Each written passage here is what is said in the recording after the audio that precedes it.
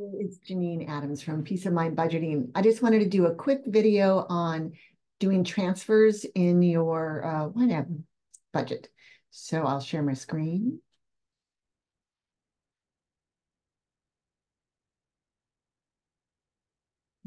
Here we are in my sandbox. So this is just a test, just a budget to keep to play around with. But what I'm going to do is do a transfer from my checking account.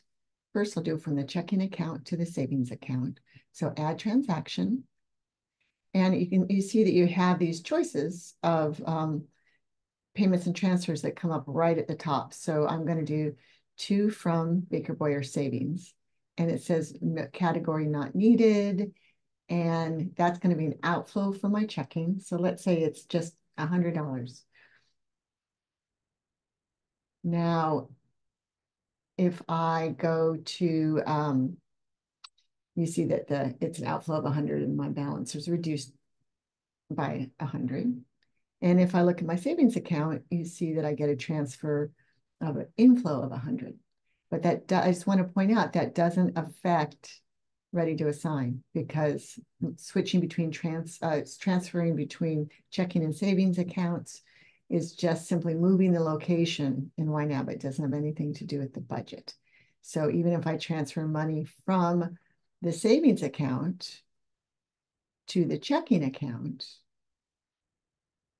where you kind of expect to see some money go into ready to assign, it doesn't. Now I can also transfer money from checking to my Visa card, my Discover card, and I can pay these loans that I have. But note that if I transfer, say, to the Discover card, it no longer says category not needed. It says credit card payments Discover. So let's say I wanted to pay $200 to the Discover card, which carries a balance. When I look at the Discover card, I see an inflow of $200. So it's easy, and yet confusing. So I just wanted to make a quick video to show you that to transfer between accounts, you simply click on the Payee and then select the account you want to go to. And if you're doing it between bank accounts or any accounts, really, you don't expect to see anything in ready to assign. So I hope that was helpful.